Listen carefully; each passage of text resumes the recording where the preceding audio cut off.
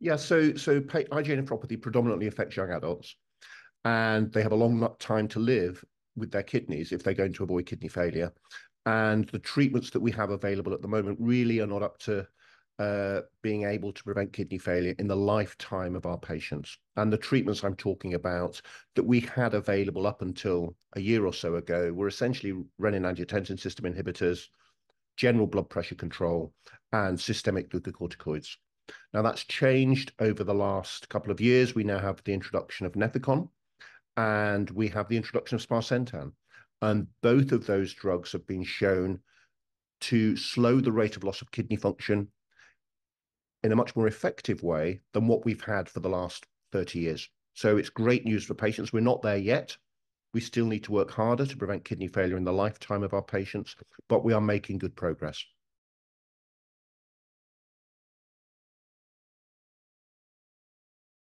So Sparsentan is a dual endothelin angiotensin receptor blocker.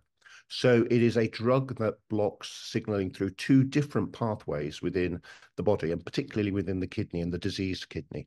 It blocks signaling through the renin-angiotensin system, and it also blocks signaling through the endothelial system. And we know both of those pathways, independent of one another, promote and accelerate loss of kidney function. And so for the first time, we're able to block not only the renin-angiotensin system, but also the endothelial system. And the PROTECT trial shows what benefit we can get by adding endothelial receptor blockade on top of blockade of the renin-angiotensin system.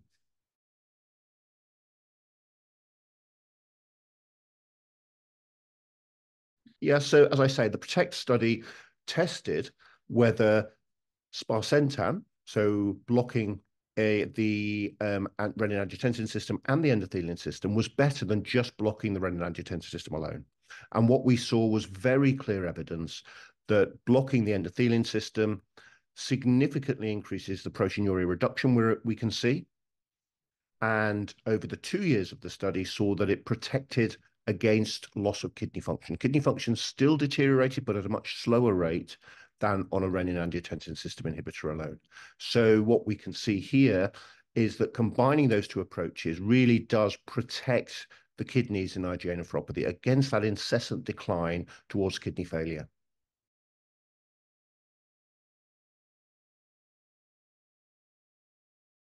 Well, I think the new label, which says that you are able to use this drug in any patient you suspect of being at risk of progressive loss of kidney function, is fantastic. Because actually, if we make a diagnosis of IgA nephropathy, by definition, they are at risk of progressive kidney function. So I think this drug, along with Nefecon, along with the other agents that we're using, are going to be used far more commonly. And I think we're going to have to think of a reason why not to use Sparsentan in patients with IgA nephropathy because of the clear benefit above and beyond blocking the renin-angiotensin system. And I think we're going to see more combination therapy approaches with the goal really to stabilize kidney function in these young adults and prevent them from developing kidney failure.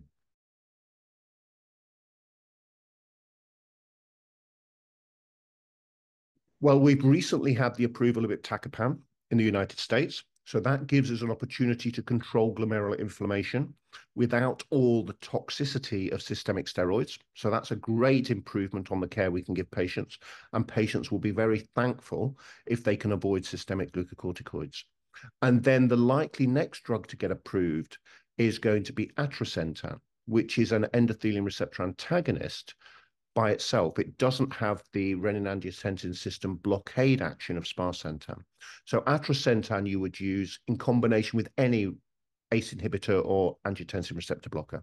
So again, the data from the ALIGN trial of atrasentan reaffirms the data we saw from PROTECT, is that there is significant added value in blocking the endothelial system above and beyond blocking the renin-angiotensin system. And that is capable of bringing about greater reduction in proteinuria.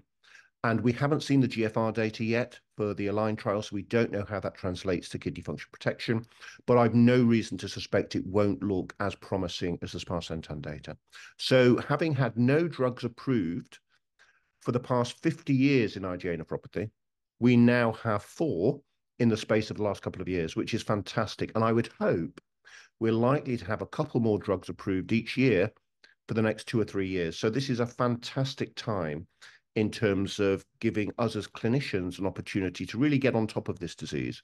And it's a great time for patients because we may, for the first time, be able to give them the treatments that mean they will avoid kidney failure in their lifetime.